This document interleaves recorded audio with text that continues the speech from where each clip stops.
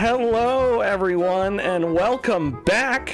That's because you were just watching a previous episode or listening to it perhaps on a podcast of your choice. And by podcast, I mean podcast provider. This intro is already going swimmingly. Ian, I hope you had a great vacation because you're not here today. It's me, your host, William Crosby, joined today by the amazing, the incomparable Kyle Bailey. Me. I'm incomparable. It's him. He's incomparable. And also joining us is the very comparable David from SaveData. What up? I just swap you guys out. You're all the same to me from SaveData. So. And we're all, other than Elias, white dudes with beards, so interchangeable. That's true. That's true.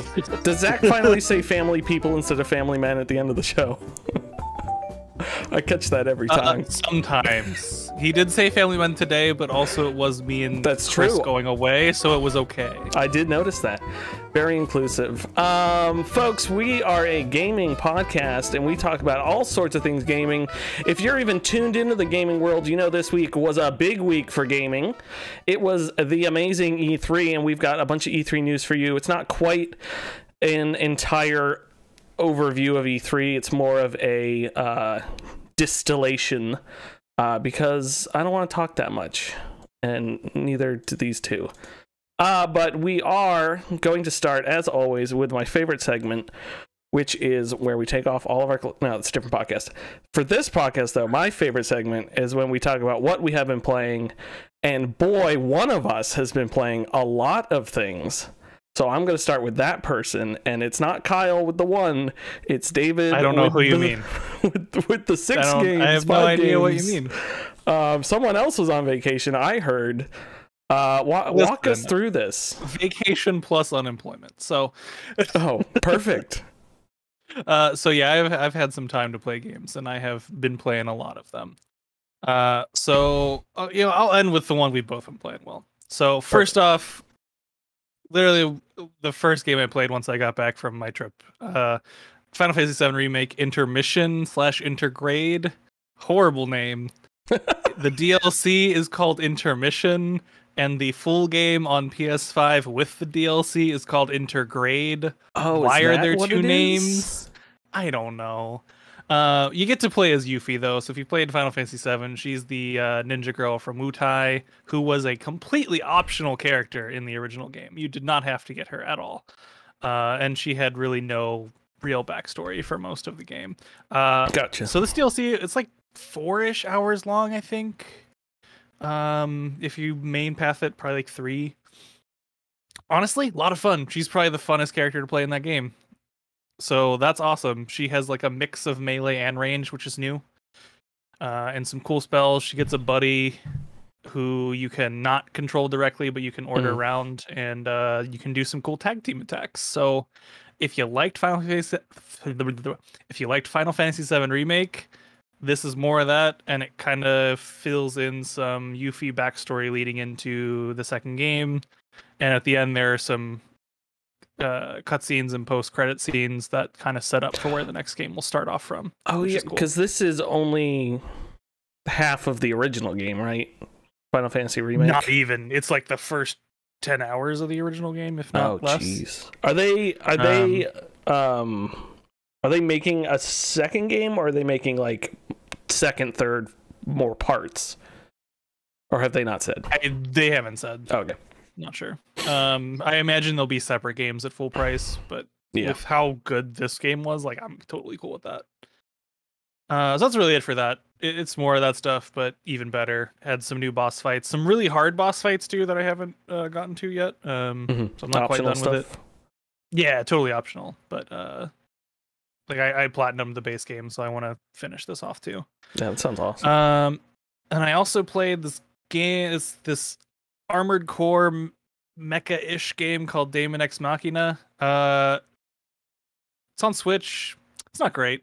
I'm just gonna put that out there. I'm not gonna keep playing it, but don't buy that one. Let me just get out my list and write that. Don't buy. Combat's kind of fun, but the story is bad and very slow. and has some of the worst characters I've seen in a long time. So maybe pass on that one. Was that a hyped like an E3 or something? That was shown at something. Yeah, it was shown a few times in like 2019. And I got it, I think, at the end of 2019. I just hadn't played it yet. And Wow. It was on my Switch when I was taking a trip. So I was like, oh, I'll boot this up and play this a bunch. It wasn't a bunch. It's only a little bit. I mean, it was like a few hours, and it just didn't feel like the game was going anywhere.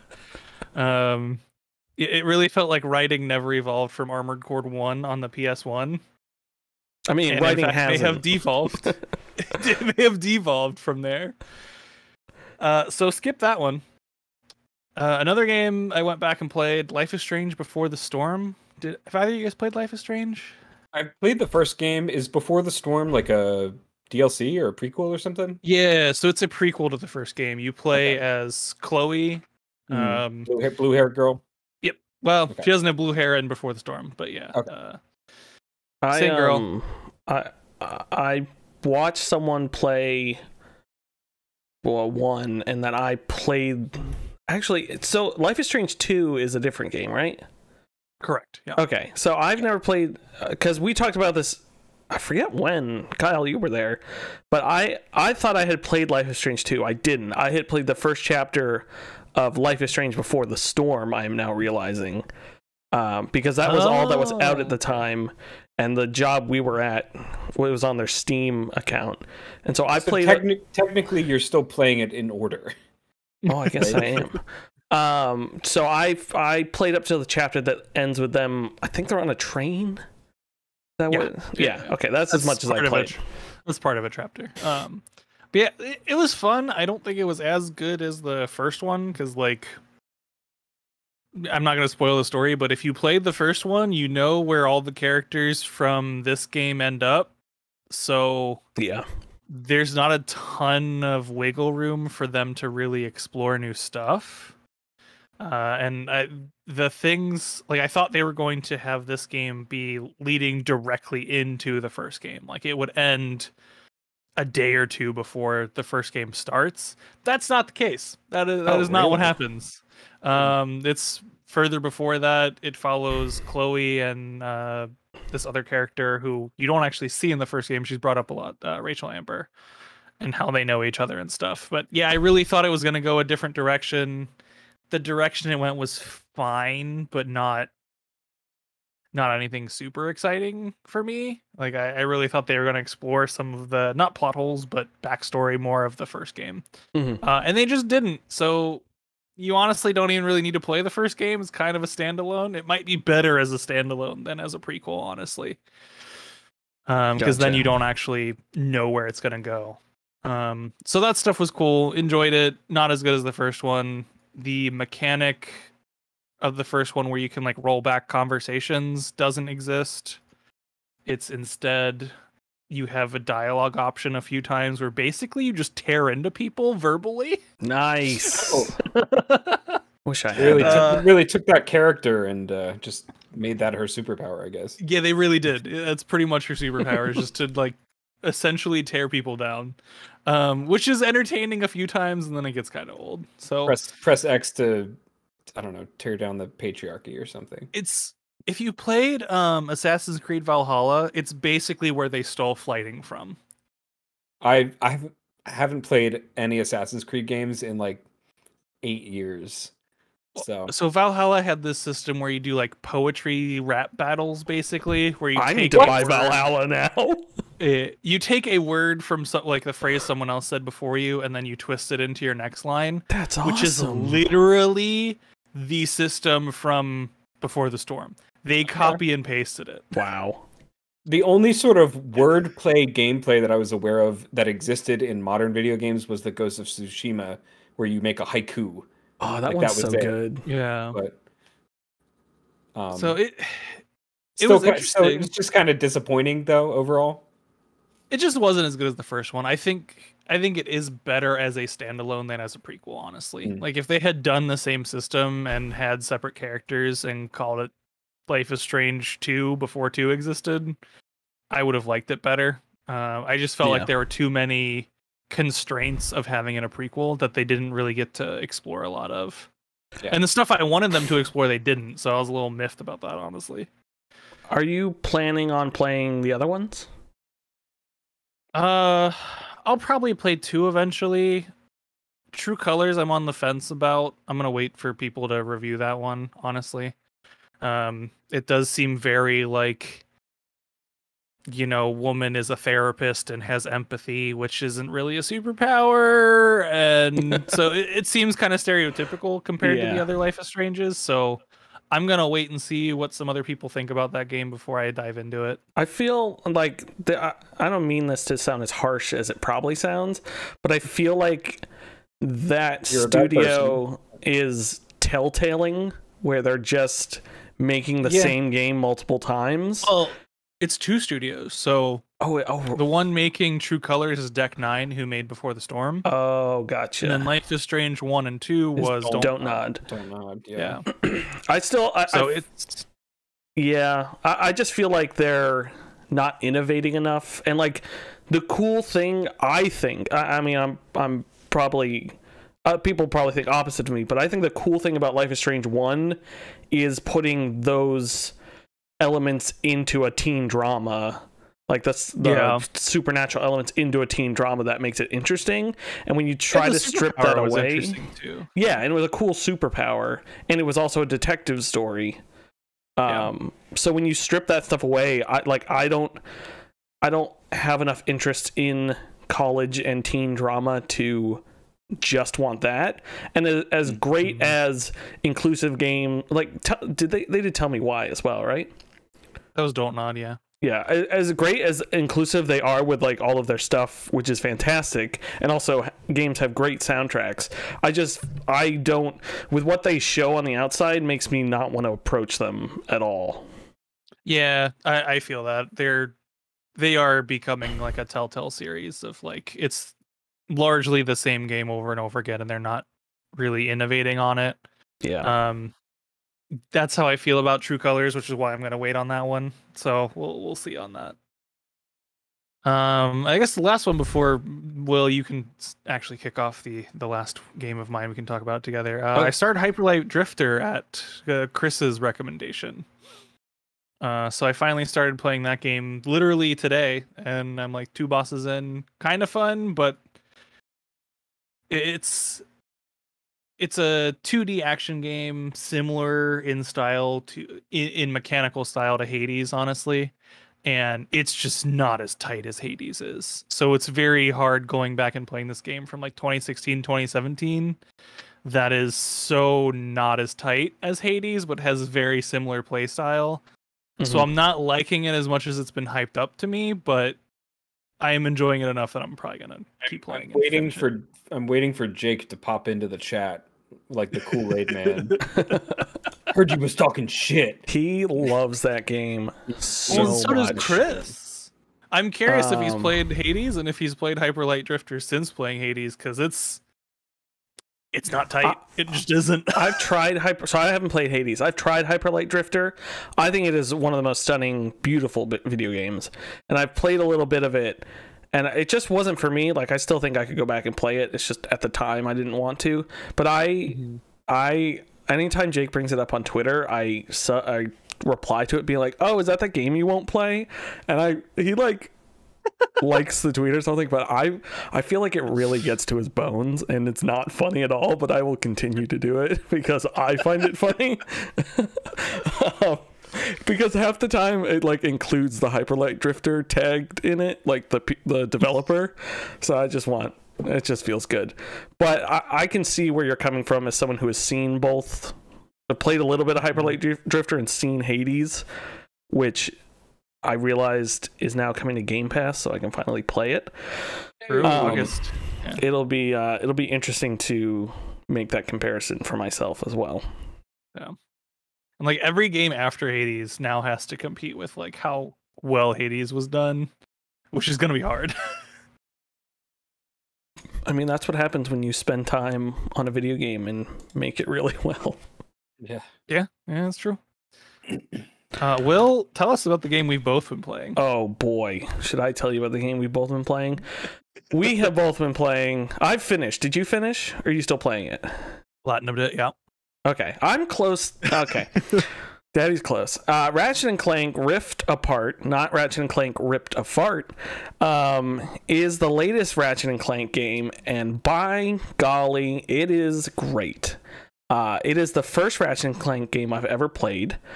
I do enjoy the occasional platformer with collectibles and all sorts of stuff. And this, I feel like, is the tightest one of those I've ever played. It really keeps you on track for all the collectibles. Most of them aren't too far out of the way if you want to go grab something. Ian talked about this with Mass Effect 2, and that when you go a side route and you finish the side route thing, it pops you back to the beginning of the side route.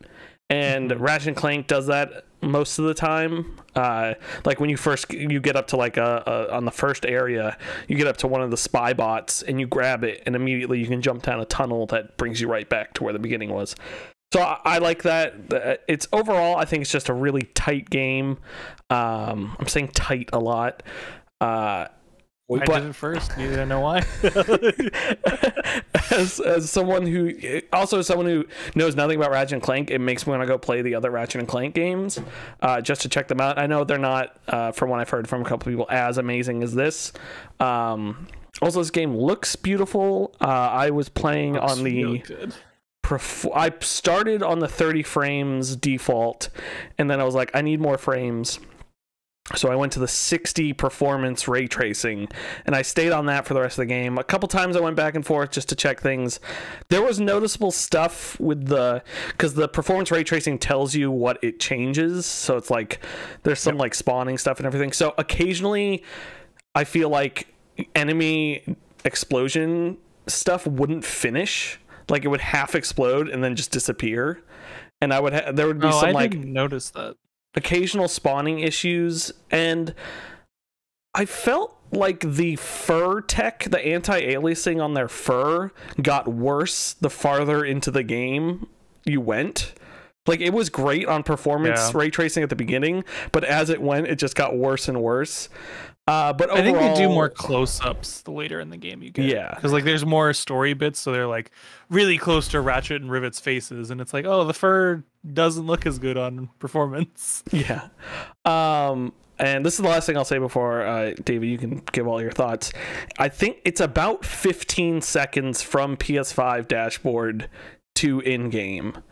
It is so fast. It is insanely fast. And that counts, like, there are one or two places where the ships are flying and you can tell they're hiding a load there.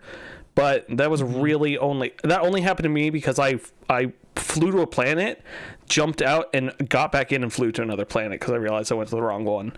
And yeah, those are the only load screens going to a completely different world. Yeah, exactly. I thought the writing was great. The story was great. I could guess a lot of the story beats, but that actually made me more excited that I like guessed them. I mean, not even guessing them, but like knew what was going to come next. And it's like cool to see that sort of stuff. And Dave, what are your thoughts? I liked it a lot. I might be a little colder on it than you, but not by a ton. Story wise, honestly, it was way too similar to Crash 4. I know that's a weird comparison to make, but like the boxes way too similar to Crash 4 story wise. Like, I can't believe these games came out like a year apart from each other, and the devs for Ratchet must have seen Crash come out and be like, we did that too. Well, we're not changing it. Like the villain stuff, almost identical. Literally almost identical. Yeah. That's crazy. So that part was wild to play through. I had a lot of fun. I thought there were a lot of things that, based on what they had shown, I was a little disappointed on. I thought there would be more stuff with rifts, or that we could control the rifts more, but they're really only in pre-scripted things. That's really it. Like, you can go through some pre-scripted rift things, and then there's the pocket dimensions that have one rift each. And that's it. So I was a little disappointed at that. I thought we'd be able to more actively use that stuff, minus the weapon you get towards the end of the game if you do all the collectibles, which is cool. The Rhino. Did you get that, Will? That's the one that just shoots a portal.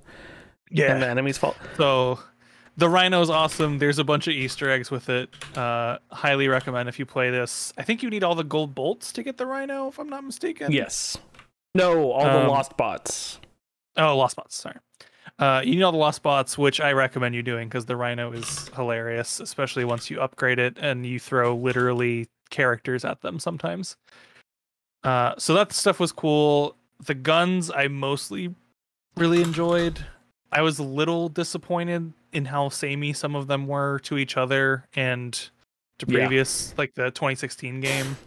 Because a lot of them, like the topiary one, cool, but it's really just a grenade from the one in 2016. They just put a different face on it. And like Mr. or Mrs. Fungi, I forget which thing it's called. Mr. Fungi. Mr. Zircon from 2016, but less fun because they don't have fun voice lines. Mr. Zircon has hilarious voice lines in 2016. He is a murder bot. It's great. The cameos and stuff were great. The story was pretty good. I think the other problem I had was I got stuck a lot of places, especially on the second planet, Sargasso, where I had to slowly kill myself by jumping into pools repeatedly. I got stuck on like geometry, like literally stuck a couple times. I got a little bit of that. My problem was I went to areas that apparently I wasn't supposed to go to yet. Like I went to some of those like oil derricky looking things that were over the acid pits that I wasn't supposed to get to, and you couldn't float from those places to land. And if you hit the acid stuff, you just got pushed back to the thing you were stuck on.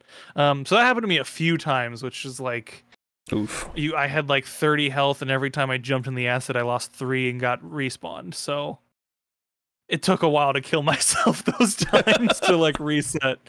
So that wasn't great, but overall, I had a very good time with the game. It was very fun. Yeah. I think I'm so high on it because I literally like sat down and I think I played like 8 hours of it the first day, and then the next session I pretty much just beat it. And also I beat it in 2 sessions too. Yeah, as someone who's been playing a lot of like RPGs and RimWorld and all sorts of stuff, it was nice to just like sit down and be like, not like it's a dumb game, but it's like I can just kind of like zone out and like play a platformer, shoot things, shoot weapons. I agree. I felt like there were too many weapons.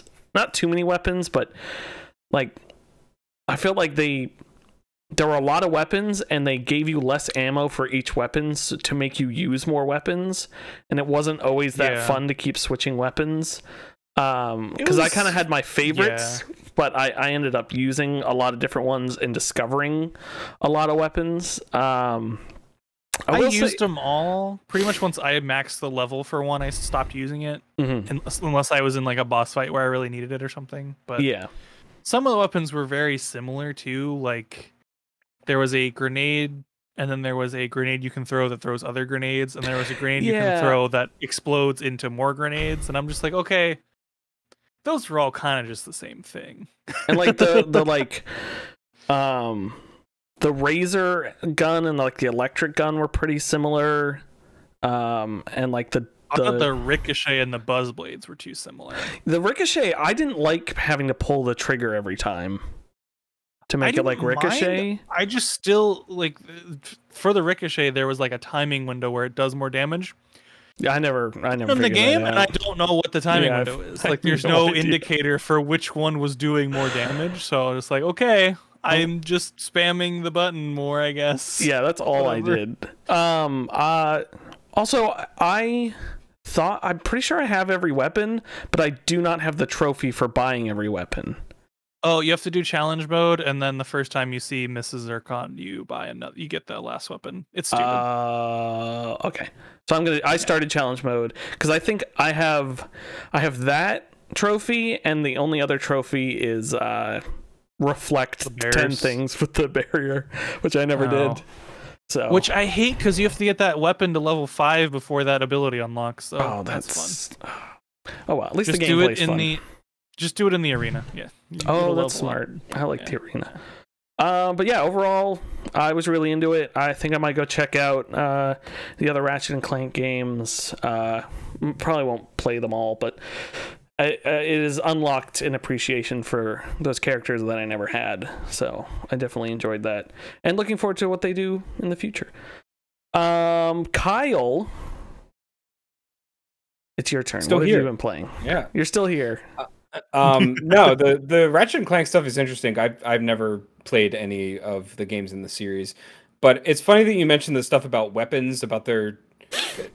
I think you sort of you said that there were too many, and then you backed up and said that it wasn't that there were too many, because I watched, I think it was a Digital Foundry video on some of the tech that went in, that obviously that Insomniac is implementing there, and they mentioned specifically I don't know why I'm remembering this, but they said that there were actually less weapons than the last game had, which I thought was interesting. Yeah. And by a lot, but a few. Yeah, I mean, a lot of people, and I remember when that game came out, and a lot of people were like, best Ratchet and Clank game ever, and people are saying that this was just leaps and bounds better than that one, which I think is pretty incredible. And I think also that Insomniac is arguably the best AAA developer working today, and just the amount of polish that they put into their stuff and the amount of stuff that they are putting out is really incredible. And you know, you don't really hear anything bad about them either, as far as crunch goes and stuff. I think they're really like they crunch. Oh, that's what I'm saying, is you don't hear about it. Like, you hear about that shit with, you know, Naughty Dog and Rockstar and a bunch of the other devs. And I know they do crunch, but I think they do a way better job of managing the culture around that and trying to mitigate burnout from devs. And if I had to work anywhere, I'd probably want to work at Insomniac if it was in the AAA space. But anyway, that's my, I don't have a PlayStation 5 viewpoint of Ratchet and Clank. But yeah, I have been playing Apex Legends because we played it on Tuesday, and then I played it again on Wednesday for streams. And we were supposed to do a double stream last night of Apex Legends for like the first 45 minutes and then jump into Destiny 2. And we had so much fun in Apex Legends, and we were actually doing pretty well, consistently getting like third and second in each match. And I was actually, I could feel myself improving like as the night went on, which is pretty cool. But yeah, I've just been busy and haven't had a lot of time to play a lot of games. But I really wanted to download Mass Effect, or to buy Mass Effect Legendary Edition, but I just haven't. I kind of want to wait for a sale, which I know is going to take another 4 or 5 months. But yeah, I want to dig my teeth back into that series again. But I didn't write on the list, but I also played that. All right, David, you have to go through everything again and work your way back up to Mass Effect. Yeah, so let's start over. Yeah, we'll cut it here and we'll start over. Yeah. God, no! Please continue. It's good. You should play it. That's all I'm gonna say. And I've played through the series. I've probably played each game. I've played 3 the least amount of times, which I think was 2 or 3, and I've played 1 and 2 probably like 10 times each, like just straight through the campaign. I did a lot of my time and effort in college, at least my first 2 years before I started taking like actual film classes, was spent not doing work for the crappy gen eds that I had to take, and was spent probably murdering my poor laptop CPU by trying to run both of those games. But I adore that series so much. And apparently, not that we're supposed to talk about Ian when he's not here, but apparently Ian is like a fan now. Right? I know, it's disturbing. We got him. So weird. Although I'm not used to him liking something other people like. I have a sneaking suspicion that he likes 1 more than he likes 2. I think which I think were a lot of reasons we brought up last week were because we waited, we endured between 1 and 2, but he didn't. And I mean, like I said before, he has all that DLC that is presented as just normal parts of the game. That was interesting because he was saying how much that game makes you do before doing more main story stuff.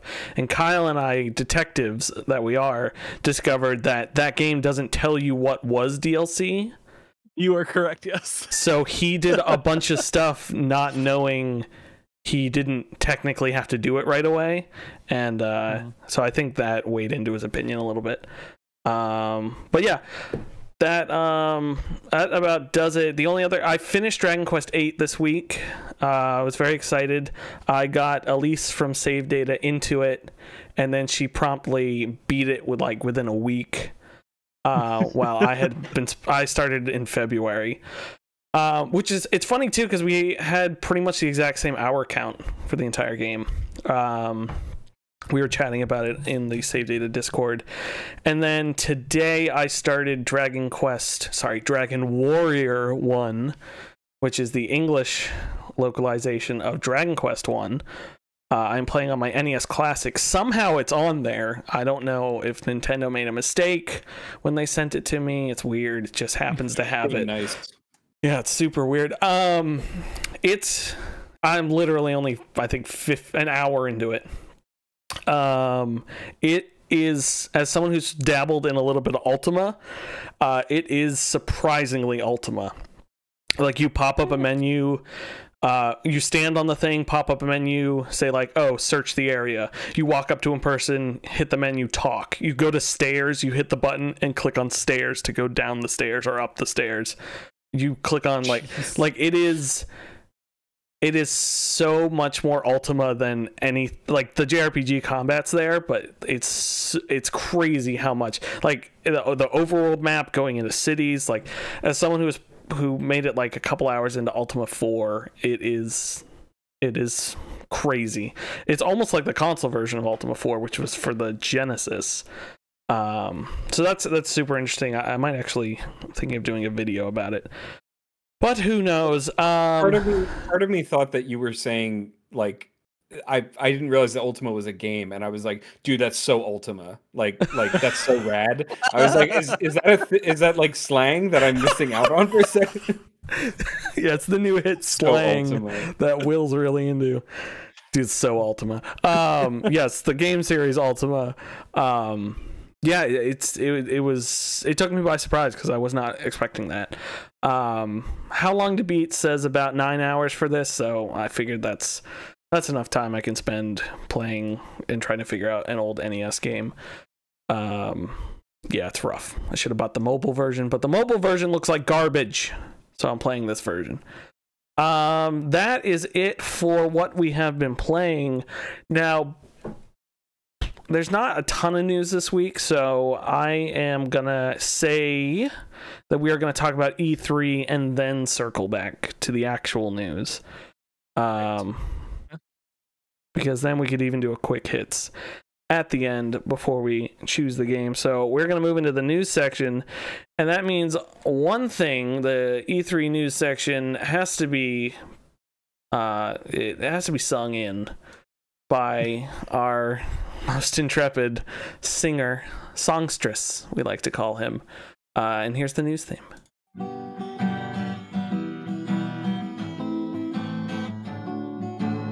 Here's the news. We're talking about news. It's gaming news. What's up, news? Oh, fun fact about the guy who wrote that song. Loves Pac-Man. No. A little too much. A little too much. And racist. Moving on. No, I'm just kidding.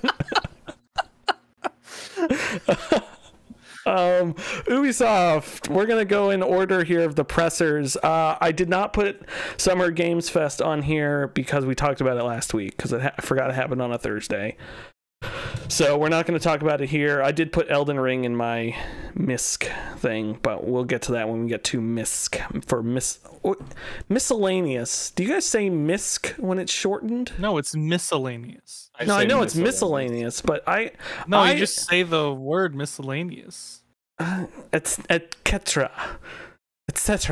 Sorry, it's a community joke. So we're going to start with Ubisoft Forward. The way I structured this is I had each of us pick our top 3 things from every press conference to make this go a little bit faster and to discuss some of these things a little bit more funly. And then I was going to just read through some of the other releases if we missed anything big. So starting with the Ubisoft Forward, that was at 3 p.m. Eastern on the Lord's Day of Saturday. The only highlight for me there, other than the 14 hours of Rainbow Six that they decided to show, was the Mario and Rabbids. David, you also put this down. Hell yeah. Ian is a huge fan of Mario and Rabbids. The first one, he thinks it's better than XCOM. I don't think it is, but for completely different reasons. You can listen to last week's podcast if you'd like to know those reasons. It's mostly sexual. No, I just can't. The bunnies, you know. Mostly. Rabid Peach. Yeah, just rabid for her, right? She's rabid for me. At least in that fan art I pay for.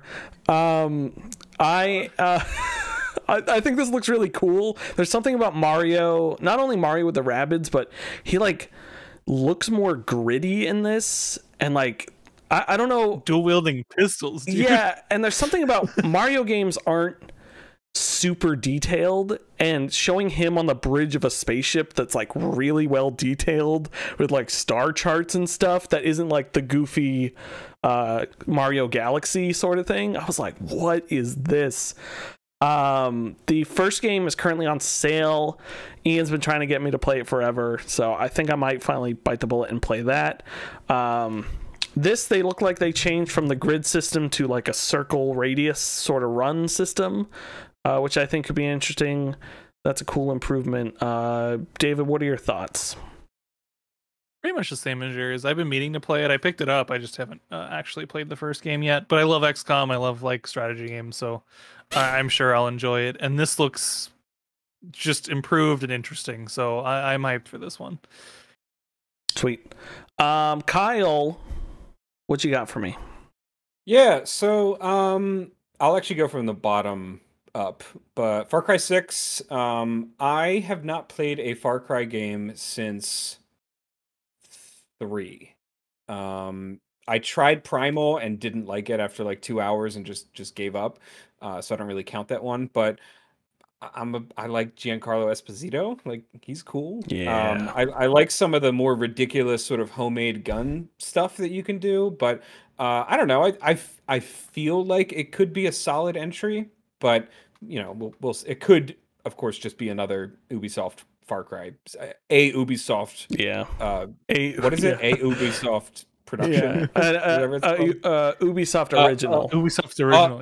Ubisoft original. And Carl, our OP, yelled at us because it's pronounced Ubisoft. So Ubisoft original does sound better.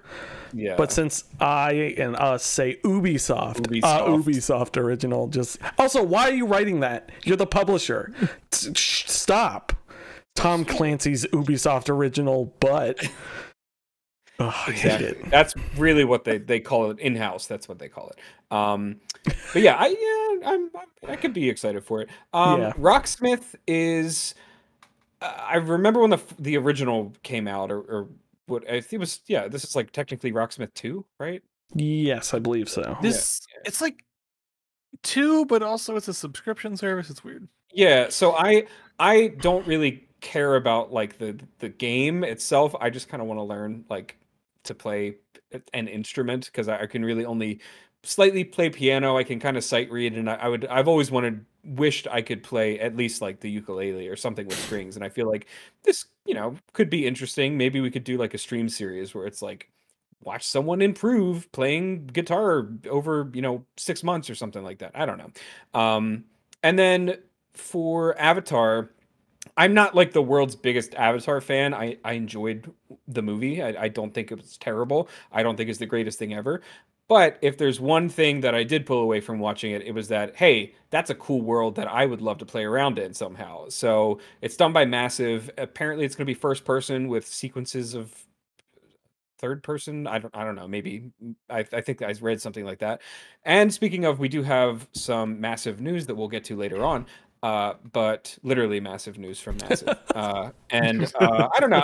I feel like it was, you know, stuff with the Avatar franchise is going to start ramping up. What, the end of this year? Or Yeah. Because Avatar 2 is coming out. Or going to be coming. Who knows? James Cameron's made like 6 of them apparently already.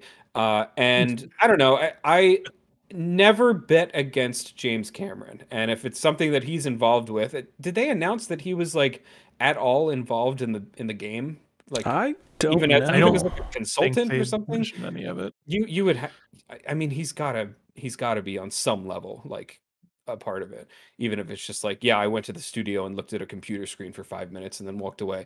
But I don't know. I feel like I feel like it could. There's a lot of potential in the games that I listed. I'm not a huge XCOM fan, so that's why I didn't put Mario plus Rabbids. But I've also never played Mario plus Rabbids, so maybe I would prefer it like Ian says he does over XCOM. But yeah, that's really, those are my picks for Ubisoft. Sweet. I said it. I think I said it on the stream, and I'll say it again. Avatar would be a great RTS world. And I don't know why it isn't. I don't even have that much fondness for it, but I think it would be great. Also, would be great for like a Jurassic Park Extinction type. Like if it's not quite an RTS, like it's that sort of going into a Jurassic Park Evolution. It's like the run the theme park sort of thing. Yeah. But I actually, you know what, a better comparison would be like a Banished, where you're trying to, or like, I mean, for lack of a better term, better game, a Factorio, where you're invading a planet, you're trying to build up a factory, and the indigenous people are fighting you. I think that'd be cool. And you get a robot with a giant knife. Jesus, great game. You just had to work Factorio, and you just had to force that. Yeah, and Goofy's there. It'd be great. David, you got one other game you threw up on here. Oh yeah, Rainbow Six Extraction. I was utterly uninterested in this game until the conference. Because previously Rainbow Six Quarantine, I didn't care about it. Then they were actually showing some of the mechanics and stuff. It looks like a very fun co-op. Not quite Left 4 Dead. It's not as like goofy and just like just unload your clip into zombies. Like there was actual strategy and like stealth and stuff. So it honestly looked appealing to me. I get why it may not look great to others, but it looked fun. It looked like a more tactical multiplayer thing for people that I can just play with some friends and have a good time. So yeah, it's on there. I liked Siege a lot when it first came out. I played it a lot. I liked the single player stuff, and I wish they had expanded that. I wish they expanded the like offline with your co-op friends experience a lot more. Like I think going against AI operators would be really fun. Or even like expanded scenarios. This is just PvE as far as I'm aware. So that's why I'm excited for this. Because I enjoyed the early days of Siege when like the terrorist hunts were new and stuff. So this this seems to really scratch that itch. It felt the trailer they had felt a little cartoony, but the gameplay seemed less cartoony. It definitely did. I don't know why they were kind of doing that, but yeah, I think that looks really exciting. Other stuff from the Ubisoft Forward, I forgot to pop up the list for that. There was that the Descenders game, Downhill Descenders, Riders. Oh, Riders Republic from the Steep people. I think that looks pretty cool. If that was on Game Pass or something, I think I would pick it up.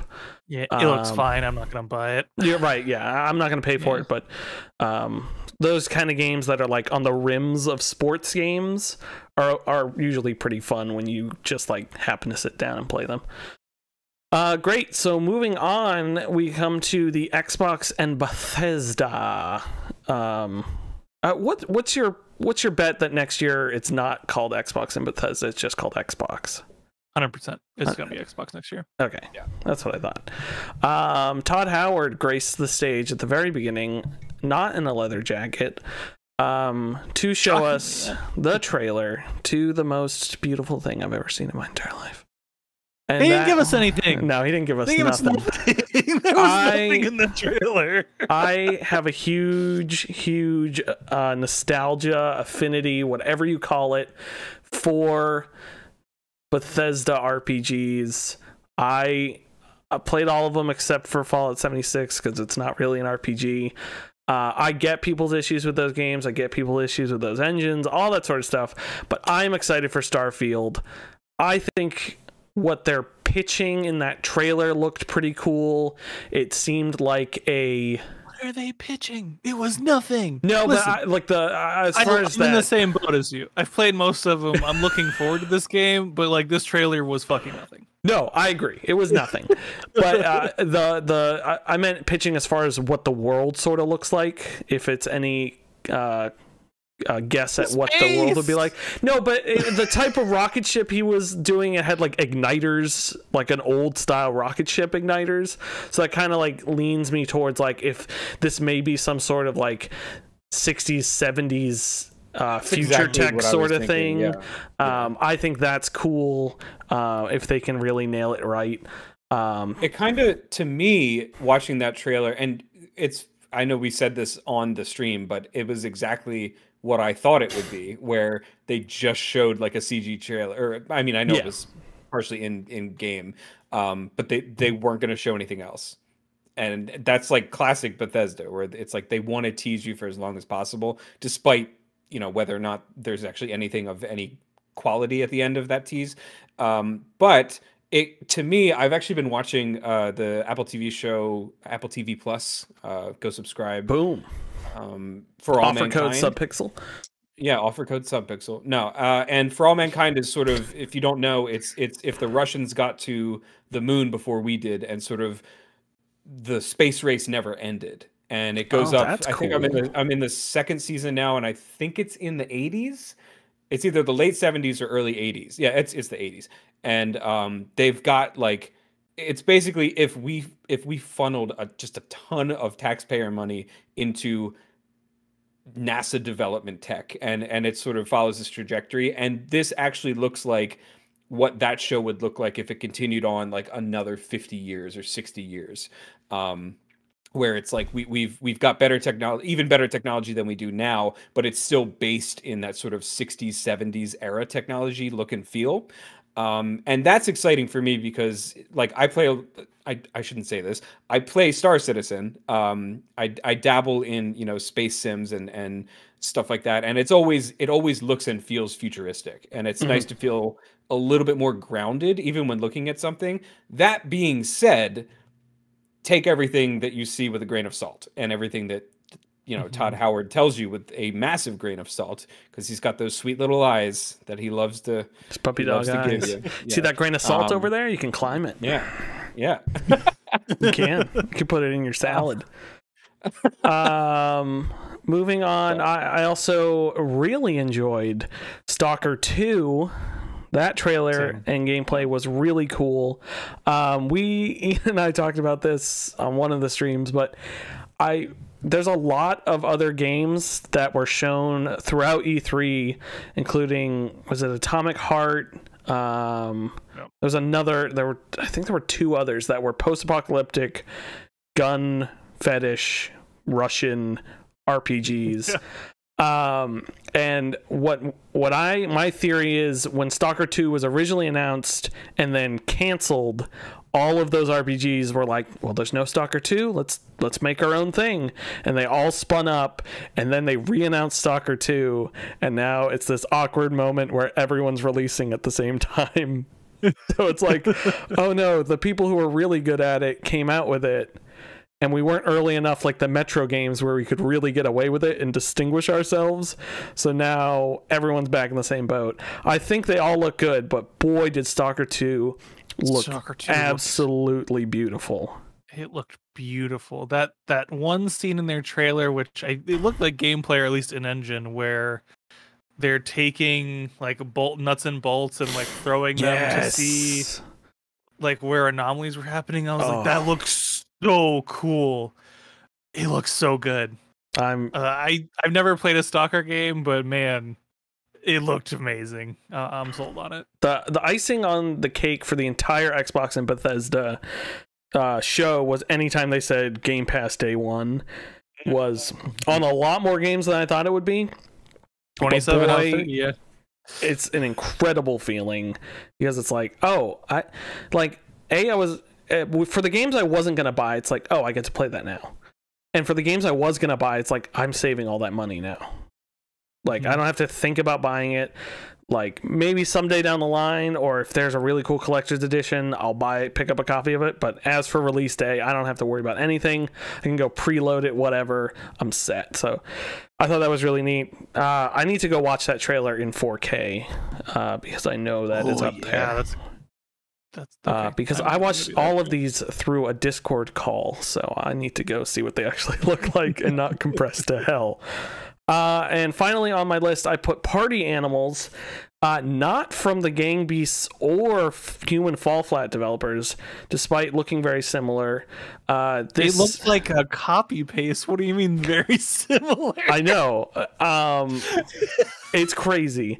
The spin on this one looks like it almost looks like you're kind of doing Mario Party mini games while fighting, or just having straight fighting matches, because there was like one where they were trying to put coal in a train while it was running. So I feel like there's going to be a party mode where you're like competing in different types of things to complete mini games and all that sort of stuff. I think it looks really cool. Again, coming to Game Pass. I just wanted to give it a shout out because it's really fun. I think it was 2022 was the release for that. You're correct. David, you want to hit me up with your list? Psychonauts 2! Finally. He's so happy. Did you play the air horn? I did earlier, but I can play it again.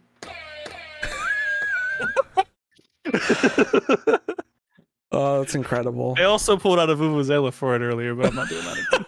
Were you expecting it to happen? Yeah. We did a predictions episode on the SaveData cast, and I was like, Psychonauts 2 is gonna be at E3. The release date will be in August, and they'll have Jack Black in the trailer. And I was only wrong on the last part. So, I'm so Pretty ready close. for this game. I've been waiting 16 years. Like, it's happening. I'm hyped as hell.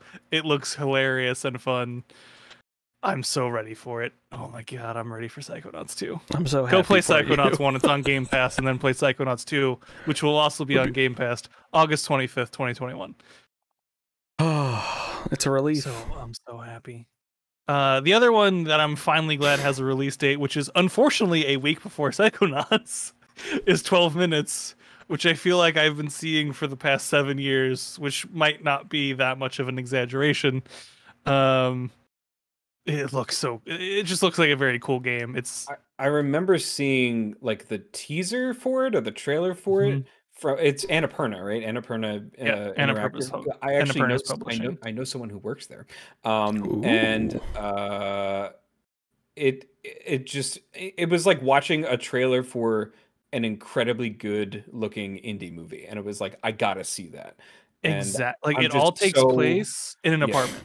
The whole game takes place within 12 minutes in an apartment. It takes like several hours to finish the game because you're basically looping through time, making different decisions, different dialogue, and all that jazz. Well, and the reason I referenced the indie movie is in film school we were always told, if you're gonna write a script, start with like a tight 90-minute script and make it in like the cheapest place to film possible, like one location. And that's sort of like, as soon as I saw this game, I was like, was that person sitting in like the class with me? Because that's like this entire game. Like you only have to build so many assets, you know, and you can focus in on the story and the characters and what happens way more than you would be if you had to go to like 6 different locations. But it looks great. I'm super pumped for it. It looks fantastic. From vaguely reading the Wikipedia page to confirm what I remember, I remember they announced it. It seems like in 2015, and then it won a bunch of awards. So it wasn't that far off with 7 years. Yeah, it was. They went back to refine the game with Annapurna. Then it was reshown at E3. This is 2019. Oh, that's what it was. They showed it at the last E3. Yeah. It was during that time, because it used to look completely different, and then during that time after they first showed it, that's when they got all the actors on board to be in it. Yep. So they had to re-record everything. So yeah, that was 2019. I knew it had been in development for a while. Like they got Willem Dafoe and Daisy Ridley and James McAvoy. James McAvoy, that's right. McAvoy. McAvoy. So great cast for that one. And I Yeah. just want to mention Forza Horizon 5. Like, I don't honestly care about Forza games, but God, that looked beautiful. And Oh, yeah. I'm gonna download and play that for a few minutes on Game Pass. Yeah, same. I mean, why not? It's free. Why not? I'll play it. It's in the sports outer rim. I'll play it. Looks so pretty. God, it looked pretty. Yeah, that show was really good. They had a lot of games. Too many to mention here, but definitely go back and watch it if you haven't watched it. It was a tight 90 minutes, and it was just game after game after game, and it was great. We're just gonna keep reusing tight this whole episode. Tight. Sorry, I meant to go back to you, Kyle.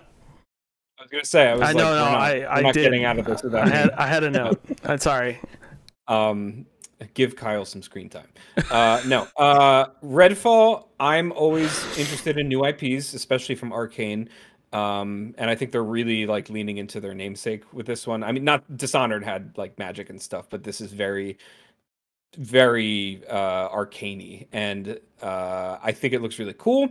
I hope that there are more than just vampires. I'd like some like other monsters and stuff like that in there. But even just from, I know that we didn't see any gameplay, and I know that you shouldn't put too much stock in CG trailers, but even just the idea of like the one character like reloading with magic, I was like, yes, that's using magic like how a real person would use it. So I think maybe that shows even just a hint that like, hey, we're trying to do things a little bit differently than maybe you've seen before. I love Arcane. I'm obsessed with the Dishonored series. I think that it could be really, really cool. And then Halo Infinite, they didn't show anything, just like I predicted that they wouldn't. They did some multiplayer stuff, but Halo multiplayer is Halo multiplayer. It's not really that difficult to they do showed that. some cool multiplayer stuff outside of the showcase. Yeah. There's like a 30-minute, or maybe it's even longer than that. It's like a very long video about. I haven't watched it yet, but it's good. It looks awesome. I've heard good things. But yeah, I am. Ever since that debacle with last year when they premiered it, I've been like weirdly intensely interested in seeing what happens, because 343 has had so many people leave. Like higher up people in charge of the game leave, and brought new people in and had some of those people leave. And it's like, is this going to be a mess? Are they going to make something that actually stands out from all the other games in the series, let alone just the ones that 343 has made? Will it be worth it? Is Halo like done? Like is it sort of on its tail end now? I mean, I think with 5, there's a definite definite case for that, because 5 was hot garbage. But we will see. I'm excited for Infinite. I'm a big Halo boy, and I'm back on board. I'm just interested in a semi-open world Halo. Sounds interesting to me, so we'll see. Great. Sorry, I was trying to mix up the order of people, and you just made me feel unimportant instead. It's fine. No, it's fine. I mean, that was the minor goal. You're taking over for Ian. I get it. You have standards. Do you want me to shit on something you love? Because that's what Ian does. God, I hate him. Moving on to Nintendo. I'm going to start with Kyle. Kyle, you get to talk more. Just give me... Oh, God. Fine. David, I just noticed David and I's lists are list is the same. Okay, you both go at the same time. David, you take the first one. I'll take the second one, and we'll tag team the last one. All right. First on your list or my list? Whatever you want. It's your choice. I'll start with Advance Wars 1+2 Reboot Camp. Fantastic name, first of all. Second, I miss Advance Wars. Please make a new one. I hope that this galvanizes, like the sales are good enough that it galvanizes Nintendo into actually creating new content rather than just rehashing what they already have. But that's my hope. I guess I like that they're rebooting these games. I like the 3D stuff. I'm not too big on the 2D animation that they showed. It looks.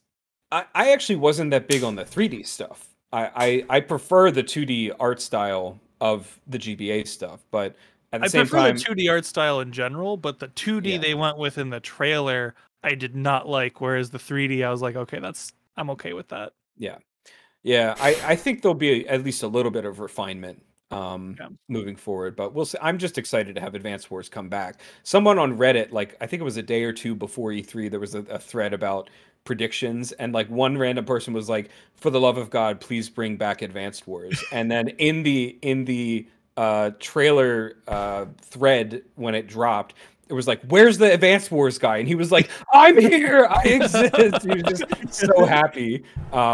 Intelligent Systems Forgotten IP. Yeah. Yeah, and I isn't it? It's someone else is Way redoing Forward's it? making it, which Yeah, I feel and intelligent not Intelligent great about. Systems Way is Forward being the one doing consulting it. or something. I don't know.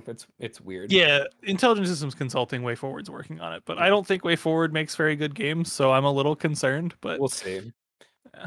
But I watched a little bit of the Treehouse stuff, and it looked like Advance Wars, so we'll see what happens. But I will go on to the next one, which I'm going to choose as Metroid Dread.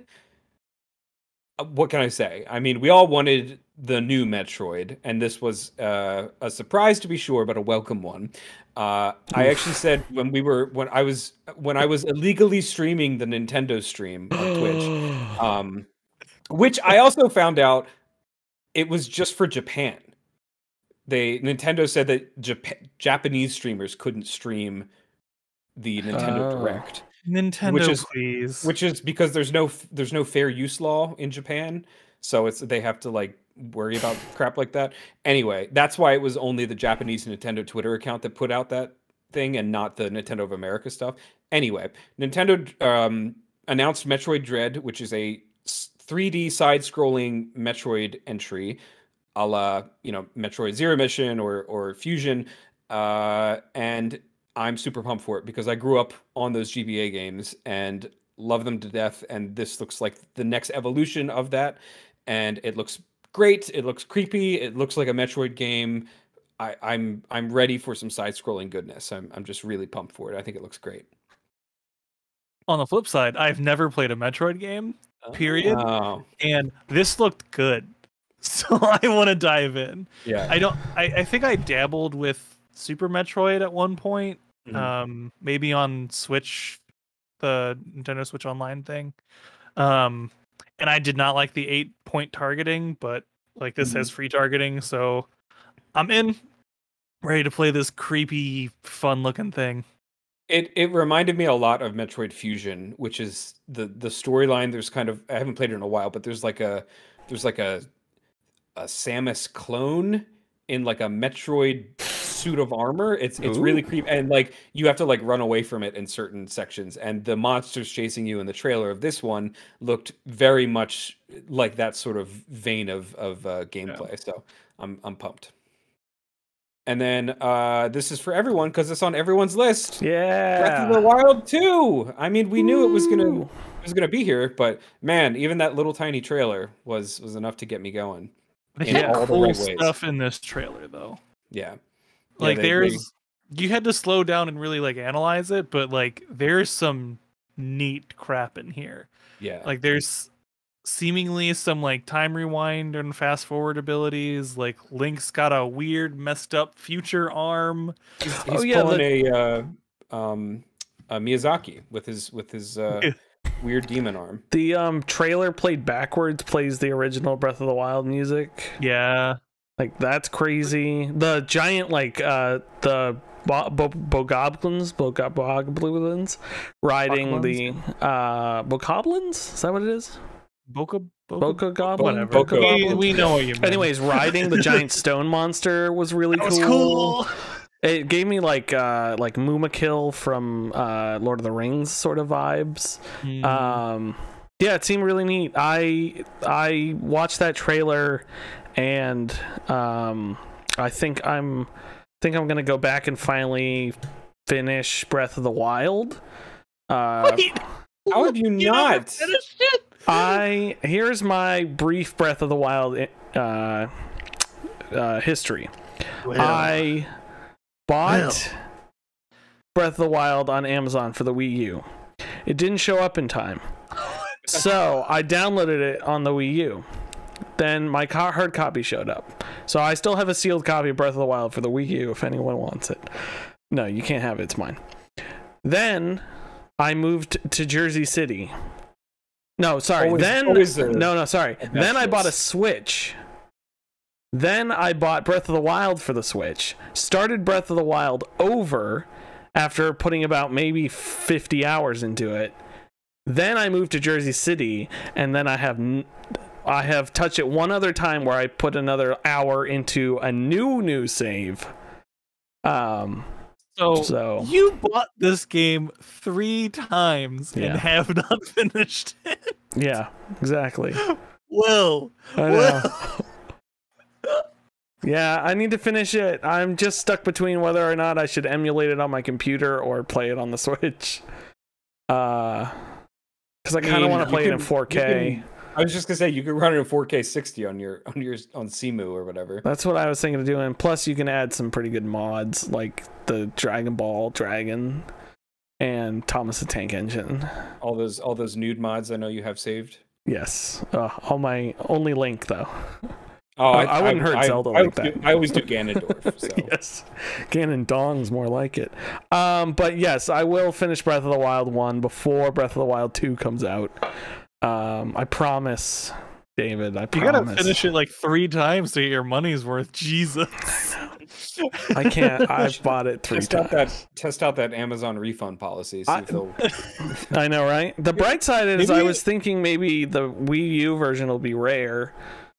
No one wants to play that on Wii U. No one wanted a Wii U. Yeah, but think about in like 45 years where all the Zoomers are like, the Wii U. All the good Wii U games got ported to Switch. You don't even need it anymore. Yeah, but the Zoomies want to play it on the original hardware. No, they don't. No, they don't. They want to emulate it. I know. I love my watch Wii U. Someone else play it. Come on. I want to dig it out and marry it. Oh, it's the best. Yeah. So I'll go through the rest of my list.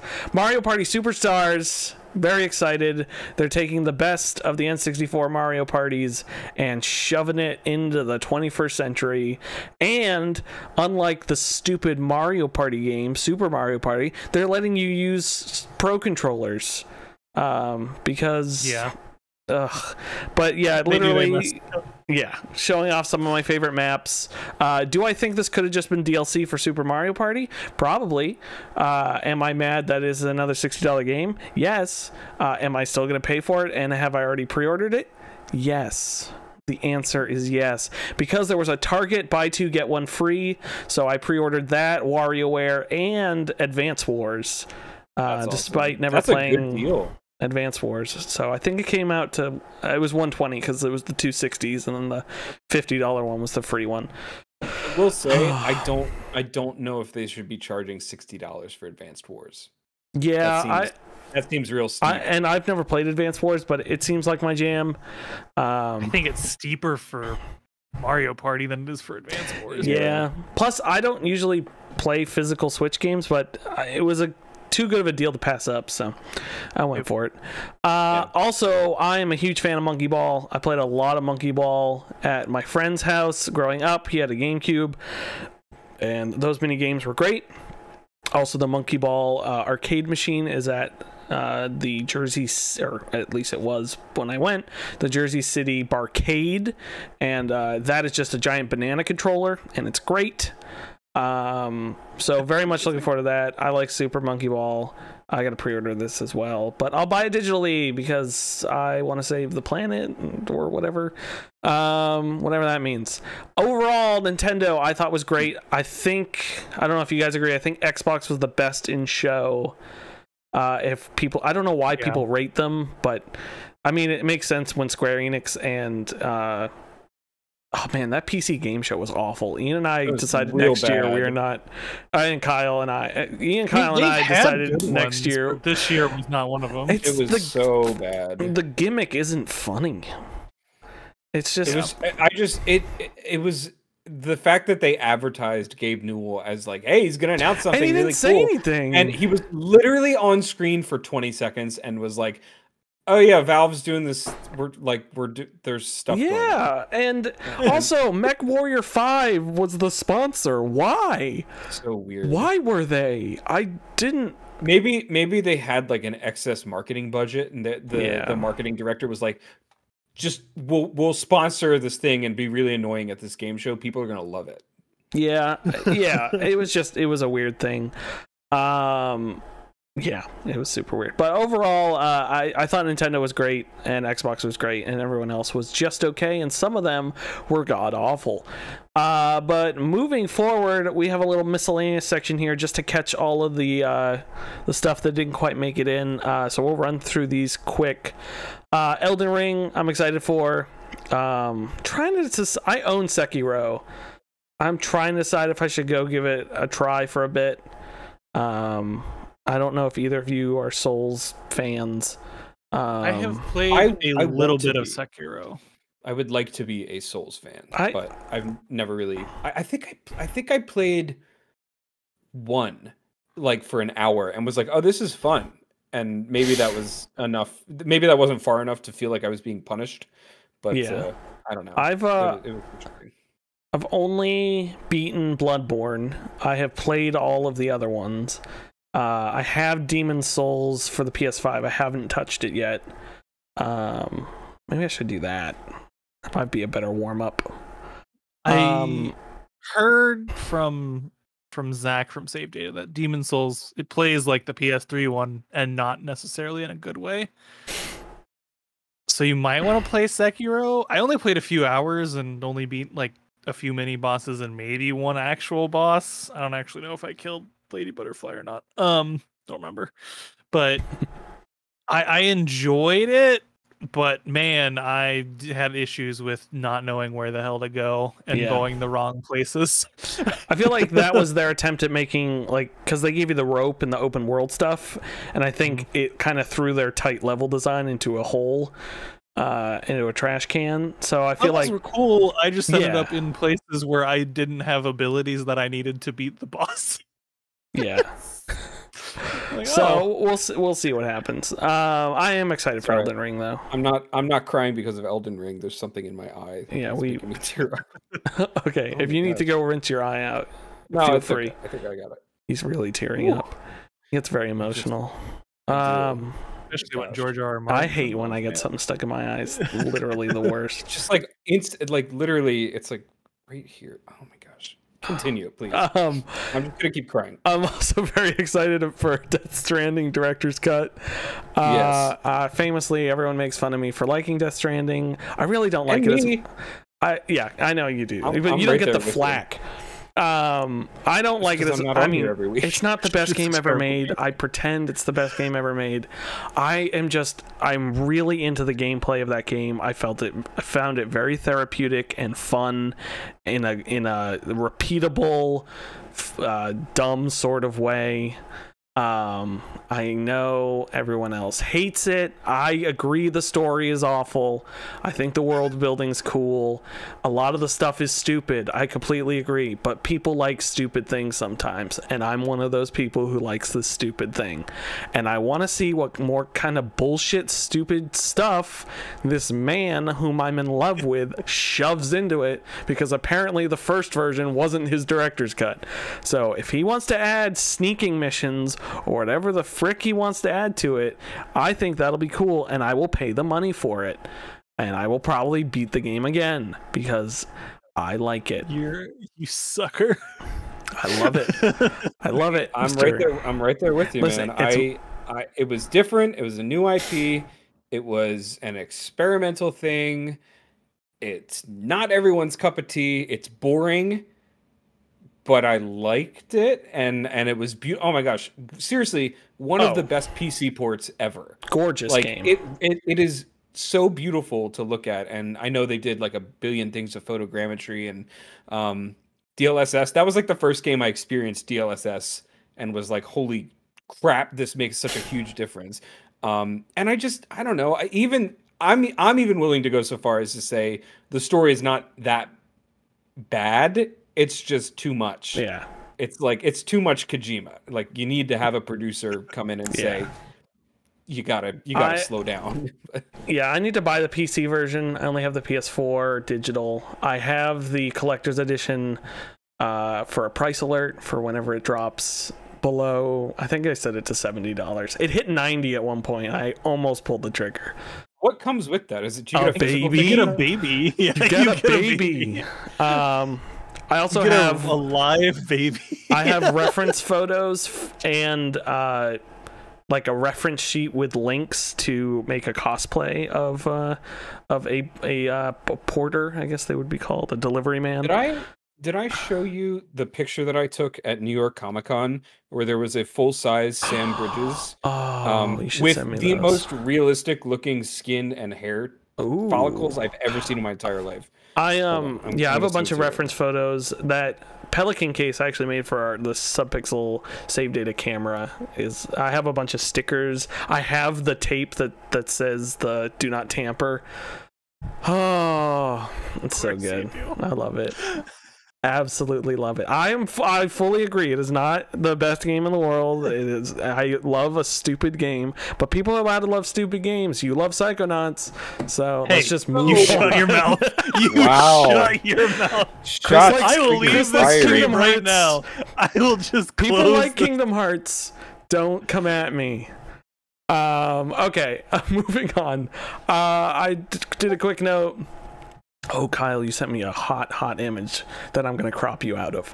All of the Game Pass stuff I thought was super exciting. I mentioned this a little bit earlier, but yeah, it's just exciting. Diablo 2 Resurrected, I am excited for. Mostly because I'm going to have to buy it on PC, Xbox, and the Switch because it is cross progression. Why? Don't I won't actually do that. I'll probably only buy it on PC. Oh, good. But if it ever goes on sale on the other two consoles, I would definitely pay for it there. For sure. Oh man, these are good. These are good reference photos. Yeah, I have a Sam. I didn't want to do Sam Porter Bridges, but I have a delivery guy cosplay in the works that I will get to eventually, right after my Grail Diary. When I get back to working on that, my printer's fixed. And finally, 2 Point Campus, which I could have sworn was called 2 Point University. I think it's a Berenstain Bears situation. I think an alternate dimension closed, and I have a distinct I forget what they call that, wormhole memory of it. But I could have sworn it was 2 Point University. I didn't play 2 Point Hospital, but I'm intrigued by those sort of games, mostly because I don't like medical stuff, hospital stuff, even though they make it goofy. Yeah, so that's my miscellaneous. Kyle, you want to hit your miscellaneous? Yeah, really just two, and they're kind of smaller games, but Somerville from Dino Patty, I can't remember. Dino Patty, good to meet you. The guy, yeah. The guy behind Limbo and Inside. I've never played Inside, but I love Limbo from back in the day. I think it actually weirdly kind of Somerville looks like Death Stranding a little bit, where there's like floating dark stuff in the sky.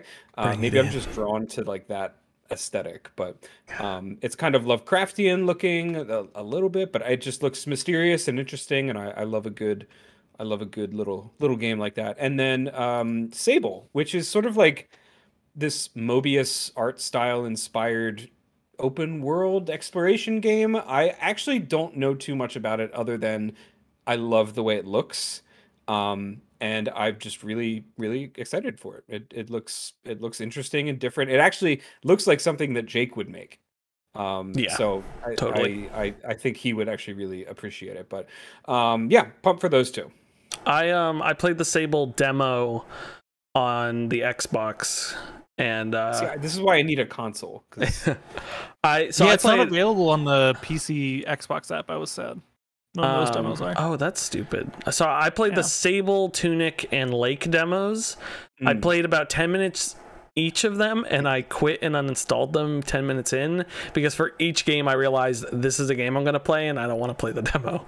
So yeah, that's good though. The Tunic demo was the only one that was like, hey, this is an express built demo for you to experience everything.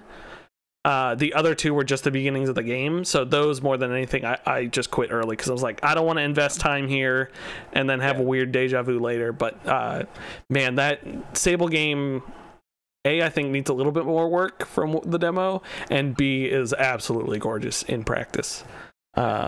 Just I was riding the bike around and like the smoke comes out behind it, and it was so good. David, hit me with your miscellaneous. Oh yeah, Trek to Yomi. This was a game in the Devolver Digital presentation, which is it's an Akira Kurosawa samurai-ass game. It looks like a 2D side scroller. You play as a samurai, you fight samurai. That's my jam. It looks so good. Like I really enjoyed Ghost of Tsushima. This looks like more of that. So coming next year. Who did you say it looked like? That. Akira Kurosawa. Okay, I heard Toriyama or Ghost of Tsushima, and I might have said Toriyama, but I meant Kurosawa. I heard Kurosawa. Okay, good. I stopped paying attention because I was googling it, and so as I was googling it, I was expecting Dragon Ball Samurai, and then I just got really confused. That would be cool, though. I'm still confused about Eve's, however you pronounce it. Eve's Gilmore. Yeah, because we had the mix-up last week. Cool. It looks really good. I didn't watch the Devolver one, so I also didn't either, so I have no idea. It looks really. They had a couple other games that look neat, but this is the one that was very much. This is a David-ass game, so I'm gonna be playing this one. Yeah, this looks really cool. David-ass game. Don't Google that. That's not what you want. Another one that looked really good from the Summer Game Fest was Metal Slug Tactics. It looked I have no interest. Like I've never played a Metal Slug game, but I've always loved their art style. And this is Metal Slug meets Final Fantasy Tactics, which I'm here for. So that just looked awesome. Looking forward to that. And then Tales of Arise. I'm a big Tales game fan. I think probably talked about that on this show before. Yes, you have. Love me some Tales games. Concerned whether this one will be a good one or a bad one, but looking forward to it. I got to see a lot more of the characters recently, though, which was very cool. And the last highlight was actually just someone getting roasted today with the Xbox Extended Play, where they were going through some of their games and the reopening of Design Labs, where the host roasted one of his friends for not being able to cook with his Design Labs controller. And it is one of the funniest things I've seen in a presentation. We have that clip? Yeah, we'll put that clip up. I can find it, yeah. I may have issues with some of the individuals involved, but I did see the clip and it was absolutely hilarious. The fact that it just cuts into the controller and what did it say? Ka can't cook. And I was watching the one that had Greg Miller in it, like he was watching his reaction to it, and it was genuinely extremely funny because it was just one guy roasting another guy in a position of power, and it was so funny. I lost it. It was very good. So definitely go check that out. Wow, that was a lot of stuff. I didn't think we could get through it, but I'm glad we did it my way. Because I don't think it would have been as good if we were just reading through every press conference. Now, the choice that matters, because we've gone a little bit long here, is do you guys want to talk through this news, or do you want to do some Subpixel rating system? Let's do rating. Who cares rating, about news? Yeah. Cool. I'll just do quick news is... that's stupid. Five Nights at Freddy's creator retires after there was a lot of stuff with that I don't even know, so I'm not donating to political figures. Yes, and and then Cyberpunk 2070 crapping. It's not great, still sucks. Might be coming back to PS4. And then the Ubisoft massive studio head is stepping down. That is the Ubisoft place that is making Avatar that we so lovingly talked about earlier. Star Wars. The day after they announced the game, he's like, "Oh, I'm out." What Star Wars? I can't imagine. They're doing a massive Star Wars game. Oh, they announced that they were working on it, but not. I don't know if it was internal politics or personal stuff. I cannot imagine the stress he's under managing two massive IPs like that. Like that's got to be Yeah. crazy. Plus whatever they're doing with the Division. So like Yeah, 3. yeah. Ubisoft original. Ubisoft original. Okay, we are gonna hit the list. I don't have a game, but if you two have games, we can add 2 games. Two games to the list. Oh, I wrote down 3 games. Okay, so I'll give you 2 games then. I'm being generous today. I mean, and Kyle probably wants some games too, but no, Kyle doesn't deserve anything. I mean, I got a game on last week, so I feel like I would. You did Half-Life, right? Man, there's not enough time in the world. David, I'll start with you, sir. What would you like to add? Let's do Titanfall 2. Dude, yes. I'll just put it at the bottom. Thank you. I will vote for that game. You're so wrong, Will. I know, I'm kidding. I genuinely like Titanfall 2. It's just because you. I like it because it wasn't a dumb multiplayer game. It had a good story. I mean, it's not Brink, but you know. That's true. It's no. What game is Brink? It's no Death Stranding. Okay, David, tell me about Titanfall 2 and where you would put it. Listen, I got into Titanfall 2 really late. I didn't even play the multiplayer. I've just heard it's fantastic. But that single player campaign with best friend robot BT, that is the best first person shooter campaign that I've ever played. Yep. 100%. Mechanically, story wise, it just kicks butt the entire way through, engaging the whole way through. Shooting is fantastic in that game. Cause and effect. You've got to talk about the cause and effect level. I mean, listen, I don't want to spoil it, but man, there were some causes and there were some effects. There was some causes and there was some effects. There was some emotions.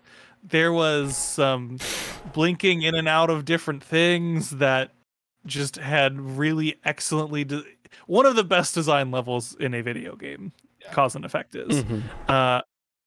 Honestly, put this above Factorio. It's high praise. Excuse me? I mean, granted, I disagree with more than half of your list of where it is, but I put it above Factorio. Every one of you SaveData pieces of crap on your stupid little podcast. No, I'm kidding. But you guys, every time this comes up on Around the Monitor, you all act like we all agree with this list. I hate this list so much. Every one of us hates this list. Ian hates this list. He hates Outer Wilds. He doesn't want it up there. I don't want Factorio up there. It's just, it deserves to be there because it's a perfect video game. But if I had my way or the highway, I think Control would be even higher. And I think Shadow of the Colossus would be even lower. But that's just what we do. We make compromises because we're all friends. Titanfall 2, new number 3. I can't argue with that. It makes sense. I'm gonna agree. It's gonna be. Oh, Ian's gonna kill me for that. Easy. That was easy. I want to get Yakuza 0 down as far as possible. Oh, shut up, you stupid idiot. I've never played a Yakuza game. I have no bias for it. You should play that game. That's why I put it below Yakuza, because I literally have no idea what it's like. So only Yakuza game I will probably ever play. I'm going to try Like a Dragon, but you like Dragon Quest now. You should love Like a Dragon. I know. That aside, Yakuza 0 is just a fantastic video game. It's like that foreign film everyone tells you about and you don't watch it, and then you finally sit down to watch it and it's incredible. It's and then you're like, yeah, it was okay. It was alright. Yeah, it was okay. Oh man, I don't know if I can put it over Factorio, but I'll let you two outvote me. That way he doesn't necessarily blame me. I mean, you already said it, so you already signed your death warrant. This isn't recorded, so don't worry about it. I'll just bleep all that out. Cool. That happened. So sorry, Ian. I love Factorio, but I this isn't me trying to get out of it like some sort of trial, but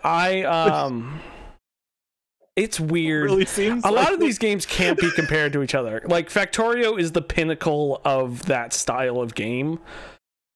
And Yeah, that that's style of game is just work, so I don't want it. yeah, oh, it's so good. Oh, it's so good. It's like the Death Stranding of that type of game, you know? It's just so perfect. Oh my. Gameplay wise, I mean. Kyle, what do you got for me? What are we putting on here? Well, Don't say Death Stranding. There's a small indie game called Death Stranding. Oh, and, I had thought that I was going to recommend this game the last time I was on and we recommended games, but then I went with Half-Life instead. So I'm going to do it this time. It is Red Dead Redemption 1. Ooh. Ooh. I have no stakes in this. I've never played that game. Daddy likes this game. Does this include the DLC? Because I would include Nightmare. Yeah, I would include Nightmare. Red Dead Nightmare. Red Dead. Undead Nightmare. Undead Nightmare. Red Dead Undead Nightmare. Yeah. Ooh. Yeah. Boy. One of the best like DLCs of any game. Oh, and so, standalone DLC. Yeah. It was incredible. Yeah. So I played this game probably a year or two after it came out. I didn't have a 360 at the time, and it wasn't until college that I played it. And I think it was like freshman year of college or something. And it knocked me on my ass story-wise. It is, and it's one of the reasons why I love the Red Dead series as a whole, is because regardless of Ian's issues with anything good, it has such and I'm sorry, Ian, you're not here.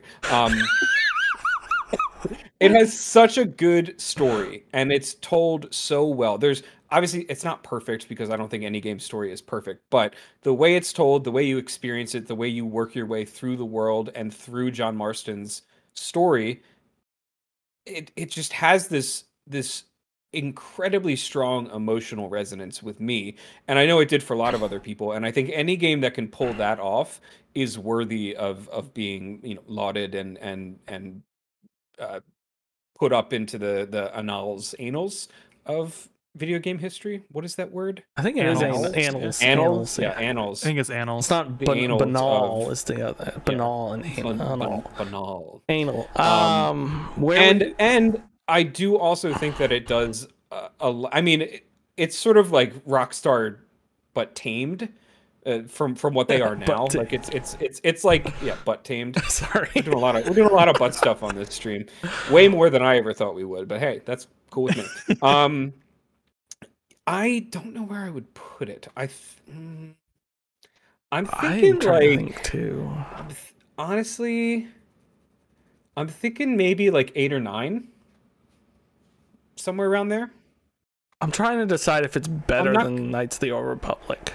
Yeah, that's a tough one because I do love KOTOR. Like I think it is better than Half-Life, but I don't know if it's better than Star Wars Knights of the Old Republic. I would. We could put it at a 6. I'd be okay with that. I don't. It's better than Firewatch. That much is entirely true. Yeah. I would put it at 8. I'd do the new number 8. David, what are your 2 senses? I haven't played the game, so and I don't have strong feelings about any of the games really around there, so that's fine. Okay. Man, this is so much easier without Ian. Sorry, Ian. See, the thing with Red Dead Redemption is it's the first game and it's terrible. Because when I was playing it, my pet rabbit died, so I hate it. Thanks, Ian, for that. That was great. I'm glad you could call in. Okay, David, you have one more game. I'll give you guys a choice: Cuphead or Celeste. Which one? Oh no, people hate when I talk about Celeste. Cuphead it is. I've never played either, so I don't have a dog in this fight. Did you watch the SaveData Summer Games Fest? Me? Did I? No, or either of you, because I told them I played. They were like, "Oh, Celeste soundtrack's so great," and I said I didn't hear it because I played Celeste while rewatching Game of Thrones. Yeah, Wow. you missed like a really good soundtrack. That was a mistake. Everyone's like, that's a mistake. I was like, I was watching a show with my girlfriend, and I had seen it before, so I just played Celeste. Like, I heard The bits of it. soundtrack's It's pretty good, amazing. but it's got like an amazing people were soundtrack. so mad at me. It Yeah, is so, one of the best indie game soundtracks, though. You should listen to it. listen, I'll get there.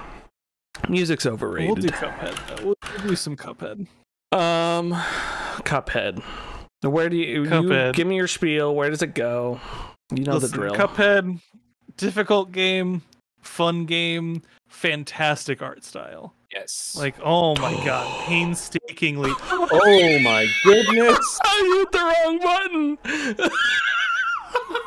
Just leave it like this. Leave it like this. Whoops! Everything's Cuphead. Everything's Cuphead. That's what I meant to do. There we go. It belongs in all spaces, 1 through 30. All is Cuphead. 1 through 30 are all Cuphead. We're talking about number Cuphead today. What do you guys think Cuphead should be in Cuphead? Ooh, anyways, continue. Oh man.